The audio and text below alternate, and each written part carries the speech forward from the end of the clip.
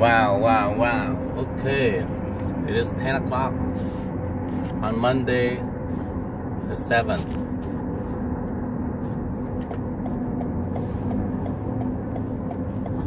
Monday, May 7th, okay? 10 o'clock or 3 minutes until 10.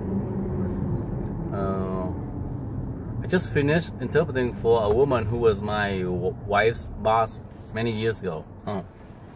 She works in a nail shop in Minnetonka, and she's been doing nails 14 years. My wife done nail for a dozen years, and so she's doing well. My wife's doing well, and I don't know if I can last 14 years though. I'm getting very tired of doing nails. I don't like to do nails. My wife, that's her profession. She likes it.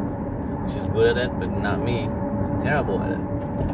I do everything halfway and then my wife takes over, okay? But that alone makes us a lot of money. Imagine if I'm good, then we'd be making gangster money. But I'm really not good. Oh, this woman is Tuyên. Tuyên is like my sister's name. I have a sister named the same, Tuyên. And she said she met me before, but I don't recall her. She said she used to be pregnant and met me, and I interpreted for her. Could be because her child is now 1 year old.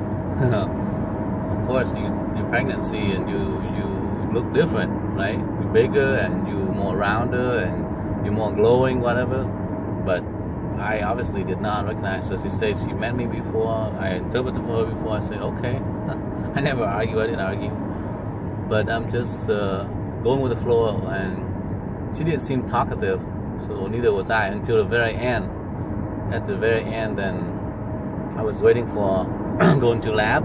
Then she fired all kinds of questions at me. I think she wanted to find out about me and stuff. So it's like, okay.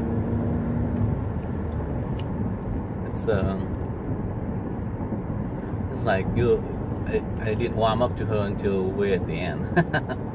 So the trick for us human beings is how to make connection, okay, and make people feel warm and fuzzy toward us, you know. So I don't know how to do that. Obviously, I talk, I ask questions, and she seemed very reluctant to answer question. Then I avoid talking. I say, okay, I will close down, I will clamp down and not be probing anymore.